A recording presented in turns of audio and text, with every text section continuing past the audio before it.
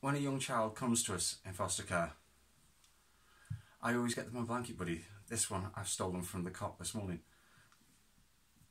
And it's just about giving them something that's theirs, a bit of dignity, because they may have come with nothing. And now it's just become a habit, it's what I do. When parents have the child go, first of all, to their house as part of the introduction process, invariably they come back in new clothes from the parents because of mud play or whatever.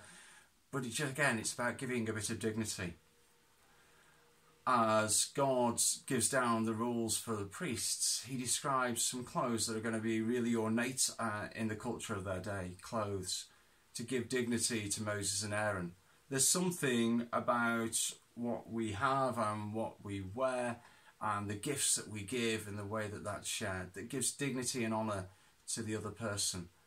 And God wants to do that for us too, to tell us that we are loved by him.